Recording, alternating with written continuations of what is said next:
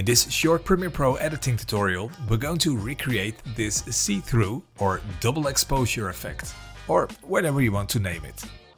This effect works best if you use a clip with a high contrast, with a darker subject in the foreground combined with a lighter background.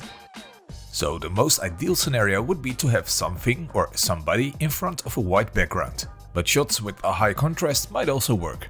Anyway, let's head over to Premiere and I'll show you how it's done. Inside Premiere, I've got two clips that we're going to work with. The first one is a clip of a surfer on the waves and the next one is a clip of someone holding a camera. We're going to put the camera clip on the second track of the timeline.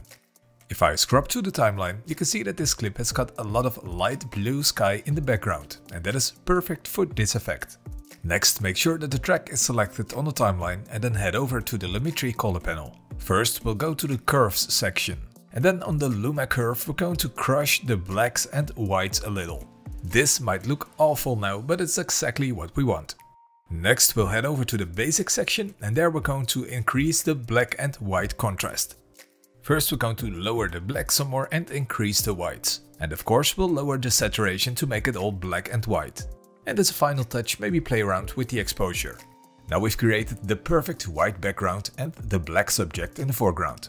In the next step, we're going to drag the second clip over to the timeline, right below the one that we just changed colors.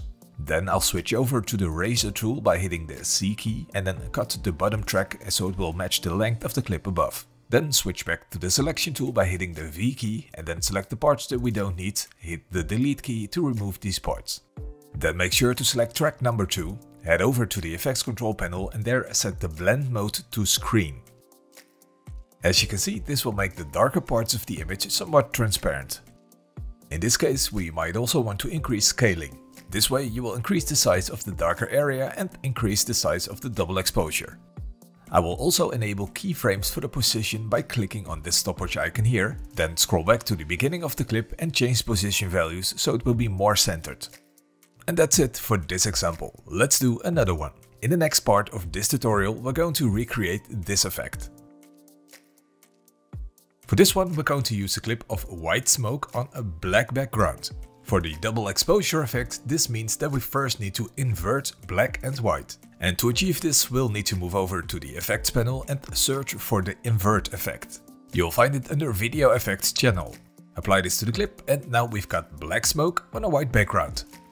Then inside the Lumetri color panel, we're going to play with the sliders in the basic section to create an even higher contrast. I'll increase exposure and contrast and maximize shadows and blacks. Something like this will do. And in the next step we'll add our second clip to the timeline. And also here I'll use the razor tool to cut off the track and delete the other parts. Then select clip number 2 and in the effects control panel set blend mode to screen. And this is what we've got so far. As you can see here, the face of our main subject, the woman in this clip, is not visible. I'll fix this by mirroring the clip. Inside the effects panel, search for horizontal flip. You'll find this one under video effects transform. Apply this effect to the bottom track and as you can see, this mirrors the clip horizontally. And now all we've got left for this one is adjusting the colors to our taste. For this one I think I'll prefer black and white, so I'll lower the saturation. Or maybe we could select the smoke clip and then go to the creative tab inside the Lumetri color panel. In there we could play around with the color of the shadows and perhaps give it a bit of a blue or purple tint. And we could also do the same for the highlights. And this way you can create all kinds of awesome color effects. Anyway, go crazy and be creative.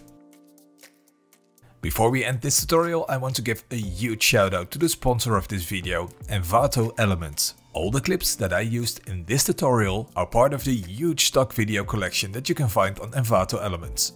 They offer more than 1 million digital assets that you can download unlimited with just one single subscription.